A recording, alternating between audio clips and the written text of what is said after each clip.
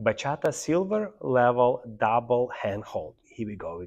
1, 2, 3, 4, 5, 6, 7, 8. 1, 2, 3, 4. So let's do it sideways so you can see it a little bit more clear. So we go 1, 2, 3, 4, 5, 6, 7, 8. 1, 2, 3, 4. So small tips how to do it. So bring your two hands together. Now use those hands to swing them by relaxation, using a little bit gravity, and that gravity will turn your partner, and here you have a sense of the small lock.